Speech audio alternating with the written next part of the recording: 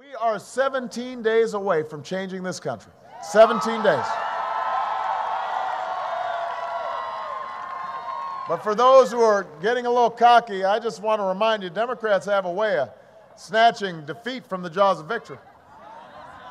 I remember what it felt like when all the polls said I was going to win in New Hampshire and I lost.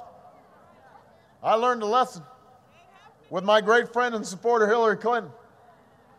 You can't let up. You can't pay too much attention to the polls. We've got to keep making our case for change. We've got to keep fighting for every vote. We've got to keep running through that finish line. This election's too important to take anything for granted. The future that you and I seek for our children is too important to let up now. The change is coming if we work. The change is coming if we decide to come together. And just remember that Americans have done this before. I look at this magnificent arch, this magnificent gateway.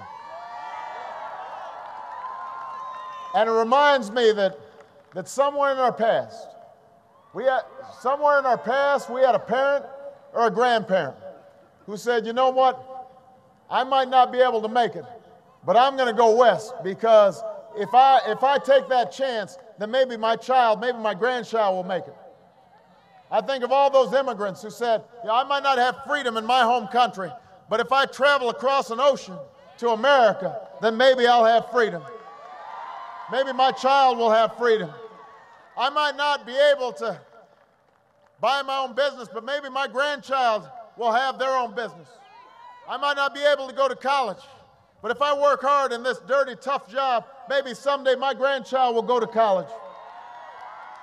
I might not be able to vote, but maybe someday my grandchild will be able to run for president of the United States of America.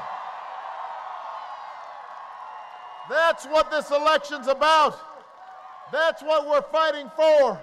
And if each of you will stand with me, if you will organize with me, if you will talk to your friends and neighbors on my behalf, I promise you this, we will not just win Missouri, we will win this general election, and you and I together, we will change this country and change the world. God bless you, St. Louis. God bless you.